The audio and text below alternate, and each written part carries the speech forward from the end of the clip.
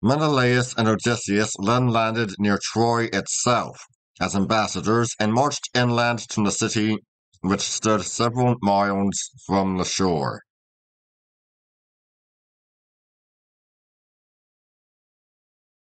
The Trojans received them coldly, but Prince Antenor, cousin of King Priam, made them welcome in his house. Next day, in the assembly of all the Trojan lords and princes, Menelaus and Odysseus asked for Helen to be restored, suitable fines to be paid, and hostages given, and they said that if this were done, the Greeks would sail away in peace.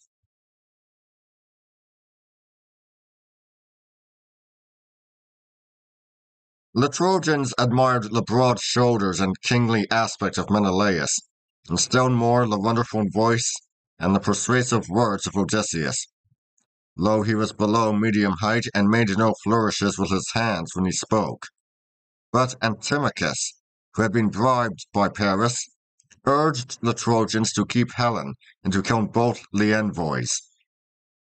And murdered they would have been, had not Antenor saved them and got them quickly out of the city.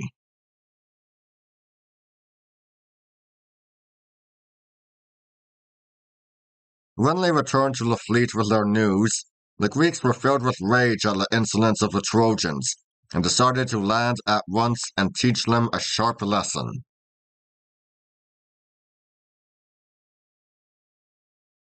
So the fleet drew in towards the beach, and the Trojans came rushing down in thousands to oppose their landing.